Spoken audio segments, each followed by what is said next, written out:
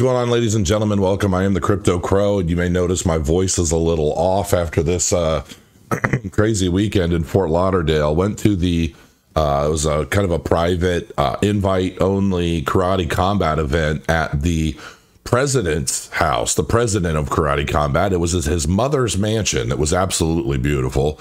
And I can't tell you how many people were at this thing, but I'm guessing there were at least 2,000 folks at this thing. I mean, it was nuts. And there were a lot of different influencers and celebrity guests and things. I literally ran into the Island Boys, which was funny. Though I scared the shit out of one of them. And he basically turned and he's like, "Oh my God, you're huge." And he freaked out. And I looked at him and I'm thinking, "You're tiny." Those dudes are absolutely tiny. I'm not sure if they were even bigger than my wife, who's 5 foot and 100 pounds. I mean, these guys were really, really tiny, covered head to toe in tattoos and jewelry and stuff. I mean, they seemed cool, man. I mean, they were just chilling, having fun. Rick Ross was there. I met and talked to Bradley Martin, who, I just walked up to him because I took some pictures, I basically talked to him about, like, when are you going to fight a Karate Combat? I'm your weight class. Like, I'd be available, I see him talk all the time to different fighters. And, he definitely seems to be under the misconception that because he's 265, and he is every bit of 265, I mean, he's a huge dude and in ridiculous shape. I'm not knocking the guy. The guy definitely trains. He works out. He looked phenomenal. Better in person than I've seen in his YouTube videos. I mean, he was a brick shit house. I mean, the guy was massive, but he thought I was huge, and I thought that was funny because I looked down at him and I'm like, yeah, I'm a lot taller, but I mean, his arms, every part of him was just ginormous. It was impressive. But he definitely seems to think that because of his size that he would be able to take guys like Nate Diaz and pro boxers and things, and he's always trying to work on that angle of trying to get someone to admit that he might have a chance. It's like his end all be all goal. But I thought, realistically, like, I'm in his weight class and I'm just a 46-year-old dude. I'm sure he's in way better shape. I mean, it would probably be a massacre. I'd probably, he would probably just take me to task in every conceivable way. But jokes aside, I'd be willing. I'd be willing to train for that. I know he's insanely strong and all of that. But to be fair about it too, I mean, stand up is my game. You know what I mean? I've never been much of a wrestler or a jiu-jitsu guy, and a lot of it was always defensive anyway. So I prefer to be on my feet. I prefer to be able to kick. I prefer to be able to do those things, which I know he doesn't have a background in. So Karate Combat may not be his bag without being able to wrestle. But he was actually a really nice guy. I mean, he was cool, and he was very humble. He was a lot more humble than I expected him to be. I thought he was going to be, I was curious how he was off camera. And, he was very nice and very humble, and he wasn't cocky or anything. He very much seemed kind of like, this is amazing. It was like he had never seen anything like it before. But he was really cool. There were a lot of different people there, man. I don't even know who a lot of the people were that I met. I had people coming up to me all over, just like, "Hey, how are you?" Like, they knew me, and I didn't know who they were, but they would have people following them, and they would have people shooting everything they did, and like, I didn't know who any of these people were. So maybe you'll see me pop up in different places. I don't know.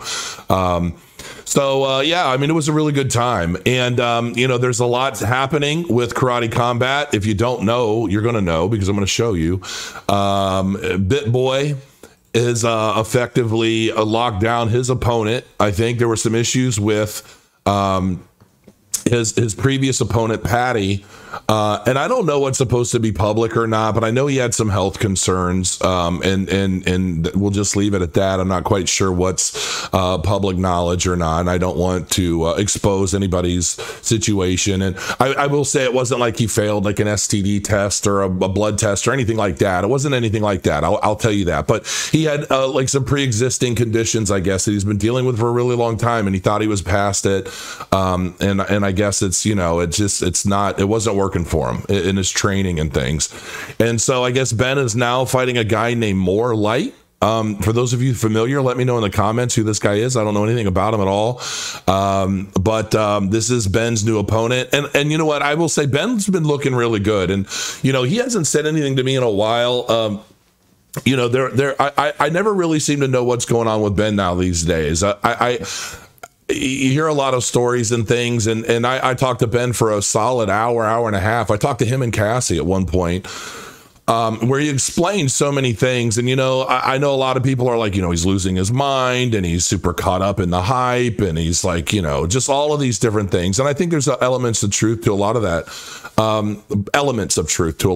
But I also believe that based off of what he told me, you know, privately, you know, I think he's got a lot of reason to be a little paranoid. Let's put it that way. But I think his paranoia definitely seems to stretch a little beyond reality in some cases. But, you know, they always say, you know, are you really paranoid if they're actually out to get you? You know what I mean? I mean, he's created a lot of big, powerful enemies in the space all over, you know, with a lot of his exposés and a lot of his work, whether it's FTX or money laundering groups or like whatever. I feel like he genuinely feels like it's his role as a part of what he does for the public to show that he's on the other side of what a lot of people try to stress about him. They try to say, oh, he's a scammer and he's a this and he's a that. And it's like, I don't know that Ben's ever been that kind of guy. Like, I really don't. I mean, I've known Ben since he was doing little videos to like 3,000 people at best, you know, with these animated video clips and things. And he used to be just a very humble, sweet, fun-natured guy. And definitely his expansion on TikTok and then YouTube, and everything he got caught up in, you know, I would almost consider it like he was chasing a dragon in a lot of sense. And I think that did affect him quite a bit. But I've seen his more recent content since he's, you know, kind of put the hit squad and such behind him. And he seems like he's getting a little bit more to his roots, maybe because he doesn't have a million people watching him on the new channel. He still gets really good views and his channel's growing really fast. But I genuinely want to see Ben do well. And I want him to maintain his humility. I mean, that's the biggest thing. And it doesn't matter how popular we get. It doesn't matter what we accomplish in the crypto space. We're still just crypto nerds with a video channel. Like, let's be real, you know, and it's like, I see a lot of guys that, you know, they start getting some elements of fame and it seems to go to their head, and then the money flows and they think they're on another planet. And it's like, you know, it doesn't matter what I accomplish. You guys don't know what I have. You don't know shit about what I've accomplished. You know about like my fun projects and things, but you know, I don't boast and brag about anything. I just try to keep it real, because in the grand scheme of things, we're still all in this together. And it's like, and I know that there are some others that are very much like that. But you know, a lot of people root against Ben. I'm not. I don't root against Ben. I really want to see him do well, and I do believe that his heart is genuinely in the right place. Has he made some big mistakes? Yes. He's made some significant whammies, especially, you know, in my opinion, like the holiday cards and stuff on Twitter and like all of that. I'm like, that's so cringe, man. Like, and I told him directly, and he's accepted my criticism. You know, he didn't lunge at me like, how dare you talk to me that way? And he's like, listen, I get it. I appreciate your opinion. You know, he's very respectful with me, and I will always be that way with him. And, you know, sometimes we joke. I'll you know how I am. I joke with everybody about everything. And I think sometimes he doesn't know how to take me. He doesn't know if my joke is like taking a stab at him for real, or if I'm just poking fun to make fun conversation.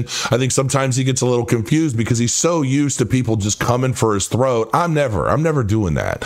He should know that deep down. I'm never doing that. I pick on everybody. I call my wife my midget, for God's sakes. Like, everybody knows my wife is my midget. You know, it's just how I roll.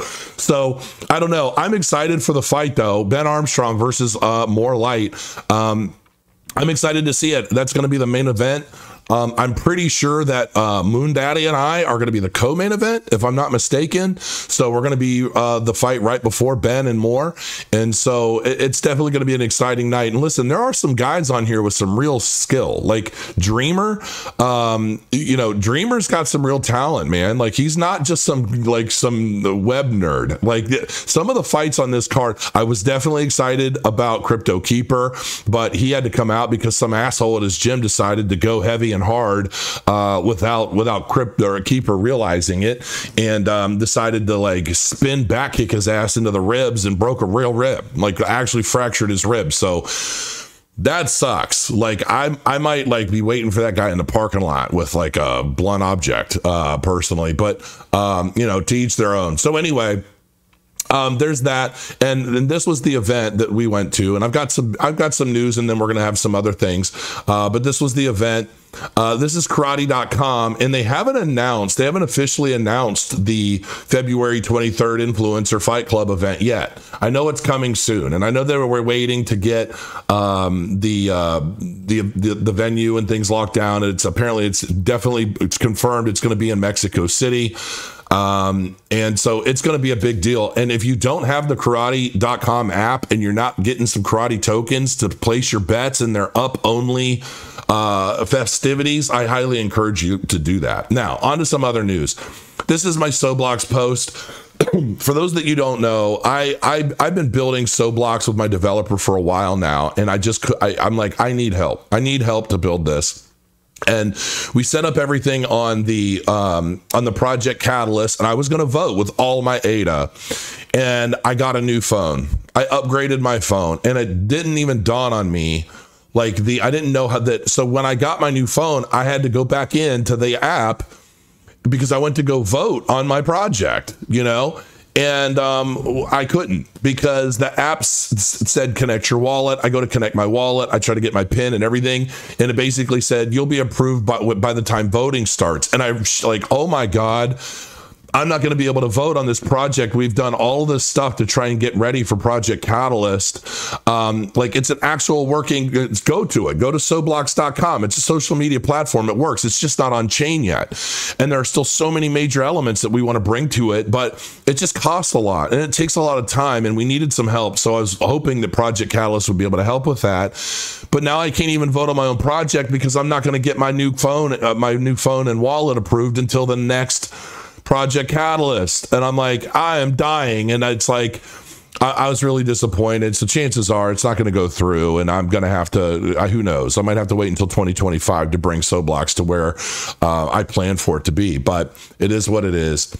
Looking at Bitcoin, we've been getting a little bit of an uptick.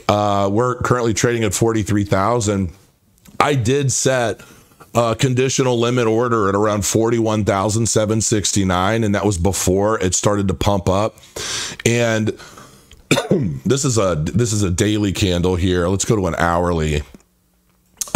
We got a buy trigger on this other. This is the oh my gosh, super trend. Now, what I'm also going to show you is that there's some big news happening right now with Crow Trader. This is my bot. 1.5.0 is now available, and it's available on Mac and PC and Linux. So if you're a Linux user, you can use it on Linux. I didn't even know that this was a thing, to be honest with you, because I have a whole Linux box I would have rather ran this on. I'm running it on a Mac instead. But if you don't know, this thing, so my dev gave me updates on the bot yesterday on what's coming, and I'm still working on fixing the header and things. There's a lot of stuff coming to this website. I'm just trying to get it finalized first. The goal for what's coming in 1.5.1, which may very well be dropping tonight, may even happen by the time you see this video, Signals live trading will be out. So no longer are you just going to be limited to paper trading with AI generated signals on TradingView. If you use ChatGPT to create trading signals and things, like I was experimenting with here and kind of showing you write me a Pine 5 strategy for a 13/34 EMA for TradingView. Boom. And it wrote it out. You copy that, you throw it into the plot. I just did a video recently showing all of the how-tos, how to set up the bot, how to do all that. Check it out if you're interested. But it's been reduced to just paper trading so people can test strategies and things.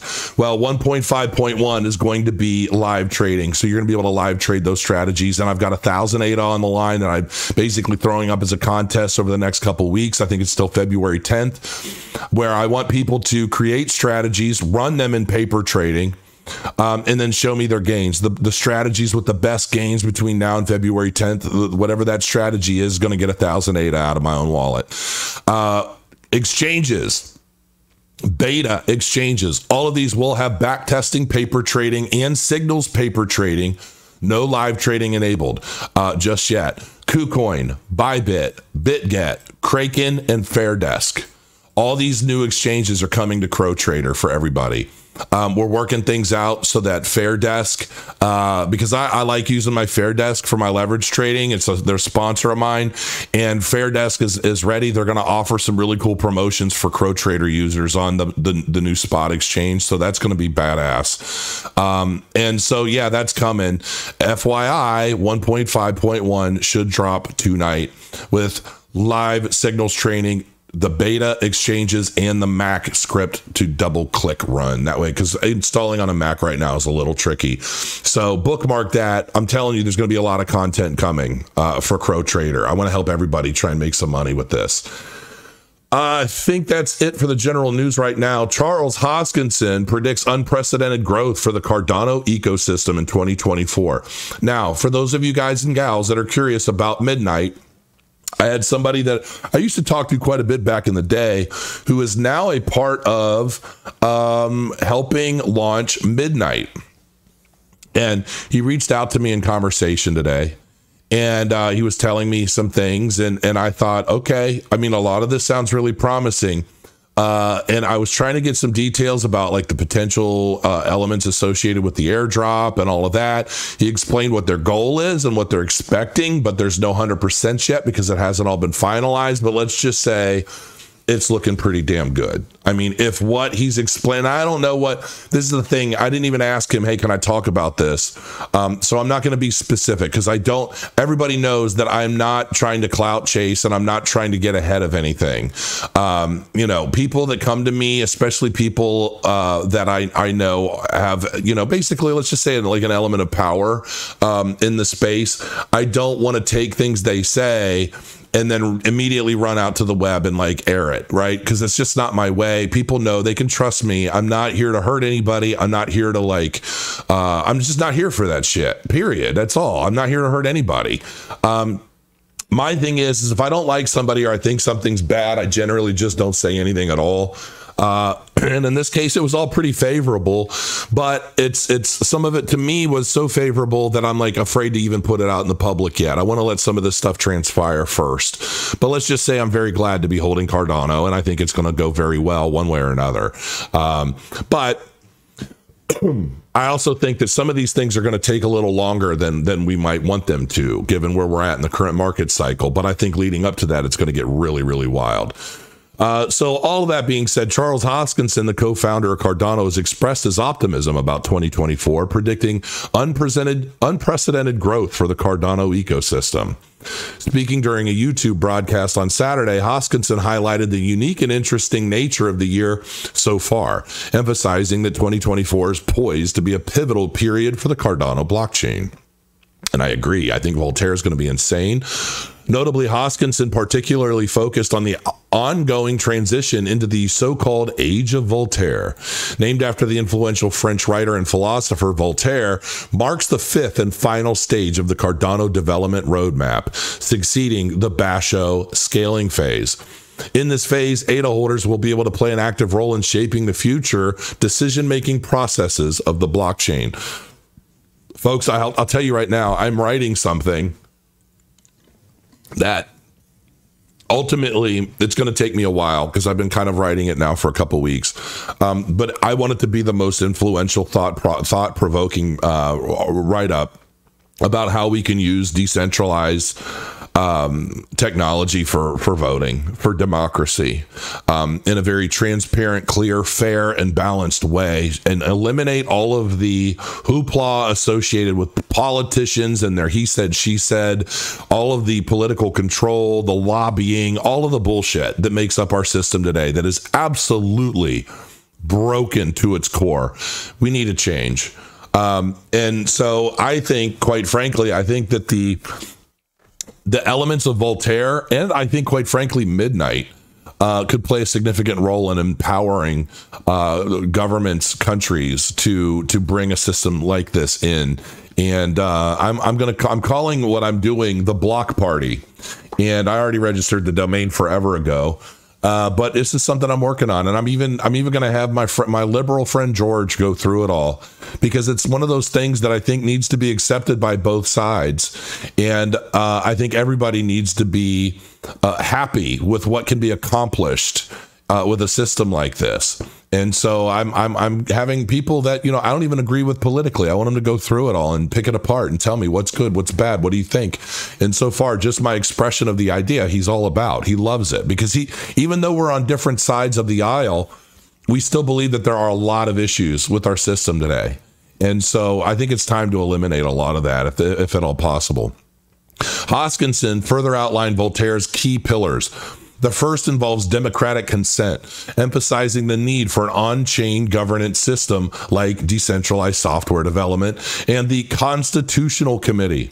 The second pillar highlights institutions like the Cardano Foundation, simplifying blockchain complexity, set to be validated by the community by year-end through democratic consent. Finally, the third pillar centers on constitutional representation, safeguarding users' fundamental rights, focusing on principles like a deflationary monetary policy and inclusive accountability. Hoskinson further shared insights from the recently released Electric Capital 2023 Crypto Developer Report, showcasing positive trends in Cardano's development.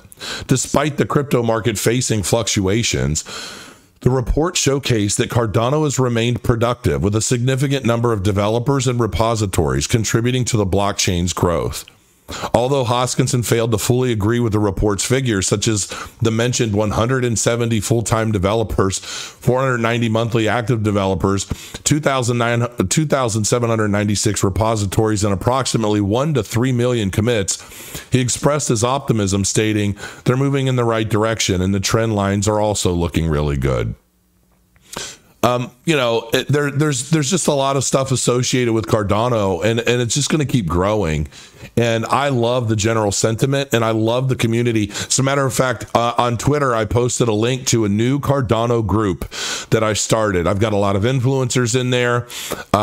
Check my Twitter for a direct link, because it is through link only. It's not open, because I don't want every robot and troll like popping in there willy-nilly, posting their spam.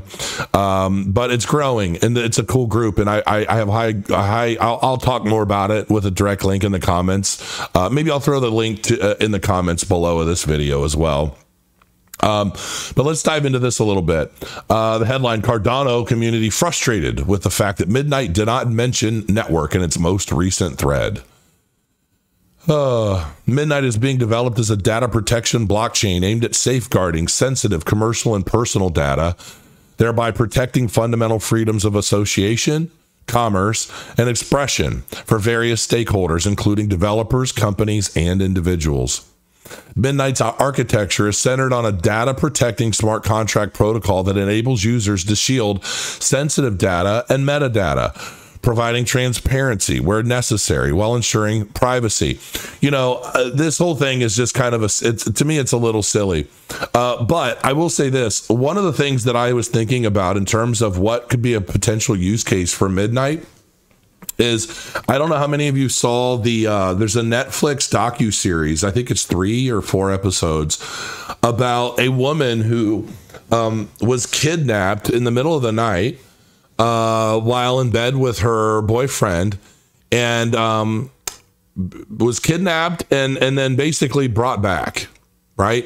And at first, everybody thought that the boyfriend did something to her, and he's just trying to be helpful. He's explaining every detail, and everything he said, they tried to use against him, and they were trying to pin it all on him.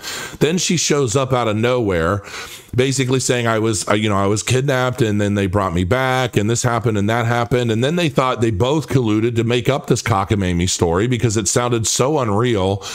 Come to find out that this guy was for years was doing random things in different parts of California, and the police officers in I forget what the place was called, but these cops were just ridiculous. Like, just, I mean, and I, the whole time we're watching it, I just kind of laughed. And I'm like, you know, my wife was like, how could these cops do this? How could they be that way? I'm like, California, man. Like, it's just I don't know if the air is different, too much smog. I don't know what it is, but people are just different.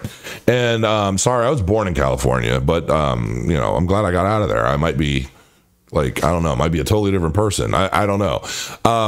But the whole thing ended up being true. And the way they discovered it is because there was a police, a detective that found they some other stuff happened. I won't give it all away, but ultimately, the whole point of me bringing this up is, had there been a central database of all of these cases, whether they be proven or unproven, with, you know how we have NFT collections, right? And in these NFTs are all these traits.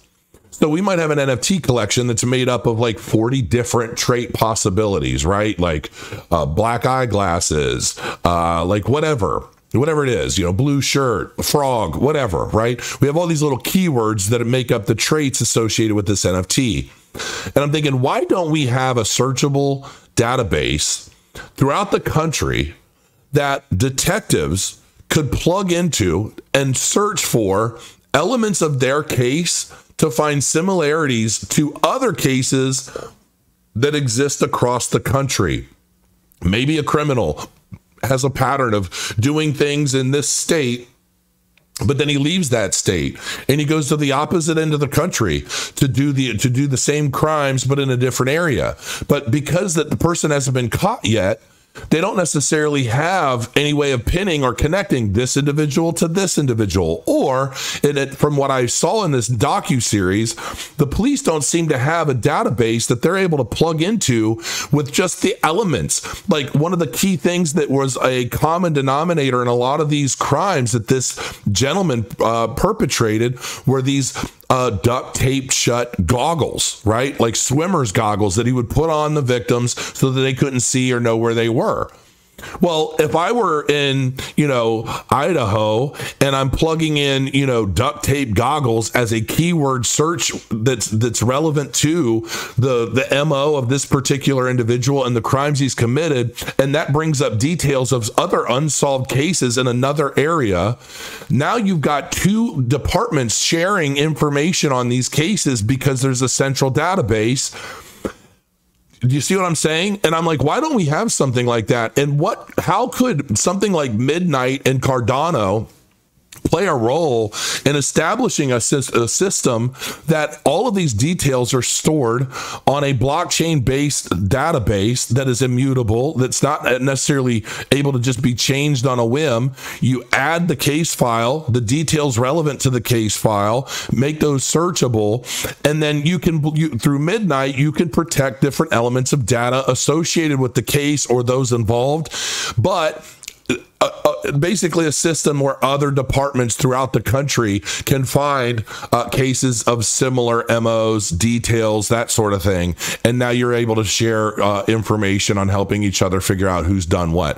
I think that would be a fantastic use case for something like Midnight, for Cardano, for decentralized technology. So let me know what you guys think of something like that. I would really appreciate it. Also, I also want to announce that I am officially a holder of Kulo. Okay, I'm a holder of Kulo token, and so I actually hung out with staff with Mind Your Biz and Ramil, who is actually my opponent for Karate Combat. We hung out a bit over the weekend, and you know, he's telling me about his Kulo project and so forth. And at first I thought, man, this is silly, but I'll tell you right now. And here's the thing: a lot of people they might say, you know, how can you hang out with somebody you're going to fight in less than a month? And let me tell you this straight up. Ramil and I have absolutely no ill will. We absolutely respect each other. I really like the guy. I really genuinely do like the guy.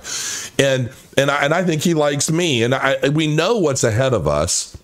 But I think to some degree, it makes it a little easier for us to take on the challenge, knowing that neither of us really, like, both of us want to win, but neither of us want to like hurt each other. Like, this isn't like a, he's talking massive trash and I think he's a piece of shit, so I'm going to go after him with all guns blazing kind of thing. It's just not like that. I actually really like him, and I think the feeling is very much mutual. And he asked me, he's like, hey, if you want some of these Kulo tokens, I'm happy to send you some.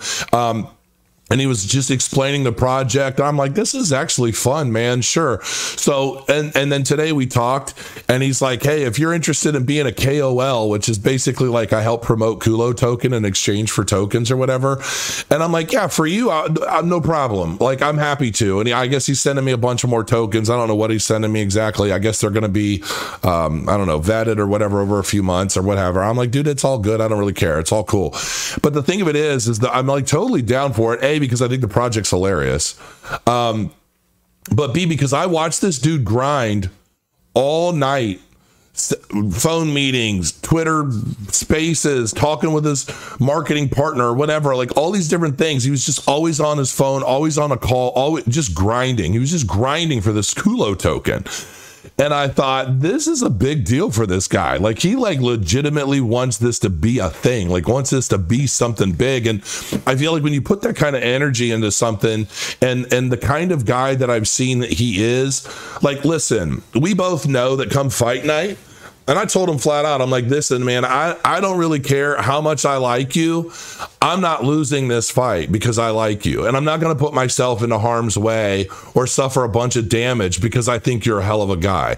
The night of the fight, you killed my fucking dog. Like, that's it. Afterwards, I'll find my dog alive and well. But for the minutes or however long that this fight lasts, I'm basically like going to treat you like you just killed my dog, and that's all there is to it. And then afterwards, we can go back to being best friends. We can go hang out, and we're going to drink and be merry. But during the fight, like, it's game on, because it's going to be seen by millions of people, and I don't think either of us wants to, like, neither of us wants to take a big L because we were like too nice and like, we caught the other slipping, that kind of thing. So, and you know what? I don't care, man. I saw a dude with his shirt off. Like, I was like, okay, all right, Mr. Moon Daddy, in your fucking abs, and you're like, he's kind of jacked under there. He tries to play it off like he's got man boobs and shit. No, he doesn't. No, he doesn't. Dude's built. He's built. Now, he is a lot smaller than me, though. I mean, I think he said he weighs like 220 right now, and I'm at 265. So I'm definitely a sizably bigger person than him. And the last guy I fought was 254 when I fought him. But I also fought him at 285. So he gave up some weight, but he tried to do stuff with me in that fight that he just couldn't do because I was just so much bigger. But don't get it twisted. Like, just because he and I are cool and we're very cordial and we can, like, we're not kids. And I know guys that have been friends for years, man, training partners for years. And when it comes to fight night, you got to fight each other. You put it all on the line the night of, and then you move on, as usual when it's all said and done. And so that's basically the way I'm treating this. I think that's the way he's treating it. And it is nice to know that nothing is with like malice. Like, we're not going at this with malice. It's just competitive. It's a competitive event, and that's it. I know that, like, I'm very confident in my hands. I've finished a fight in 35 seconds already with my hands. And I'm also very, very, very confident in my feet. If I kick him, it's game over. If I land anything clean, something tells me that his 220-pound frame is going to absorb it in a way that shuts him down. If I hit him clean, I think it's lights out. But the counter to that is everybody has a puncher's chance. And I have training experience. He does not. He is going to be in better shape than I am. So, that is a concern for me, because while I might destroy what I hit, he's going to be quicker and he's going to have better cardio, I'm sure. And so he might have a completely different strategy. He might just run circles around me for the first 4 minutes and then come in and try to capitalize at the end. I don't know what his game plan is going to be. Apparently he's going to Brazil for 3 weeks to go train.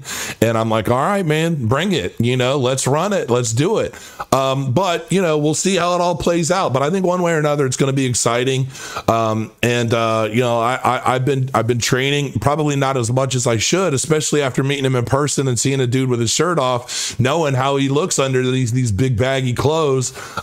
He's a sleeper. He's a sleeper. But I have a new motivation, I think, for me to just keep getting into better and better shape, continue building my cardio, keep my technique high, because I think if anything, my technique is going to win this. It's definitely not going to be my cardio, but my technique is what I think is going to finish this fight for me. And so that's it. I'm just going to leave it at that. And what plays out, plays out. I know we just got a new requirement to do we have to do some more training videos with some dialogue and things explaining everything. So you might see another video pop up where I'm explaining some of this stuff again. But yeah, man, I'm excited. February 23rd, Karate Combat. I'm in it. We're definitely going to go for it, make the best of it.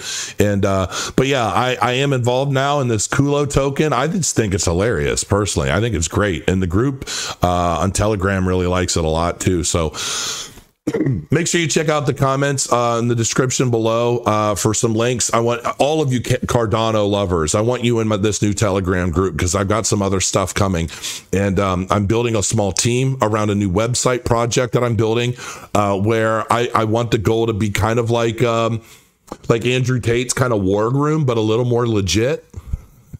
And not charging everybody $5,000 for a seat and then ignoring you on Telegram or whatever the hell they do. I've seen these videos where people try to join it and it just ends up kind of a shit show.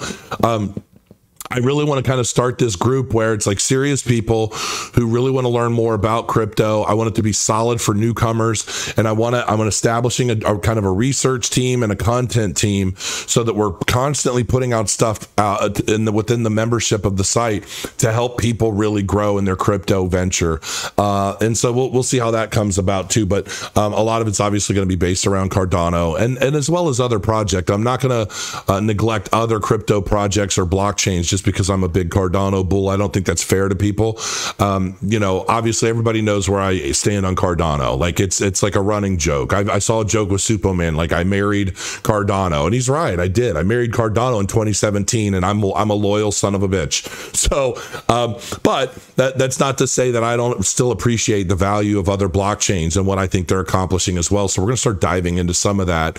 And I'm going to enlist some help. So listen, that's it for today. It's Monday. I've got so much stuff to do. I've got a lot of stuff to do with the Crow Trader. I'm experimenting with AI strategies. Hopefully you guys are looking at for your own.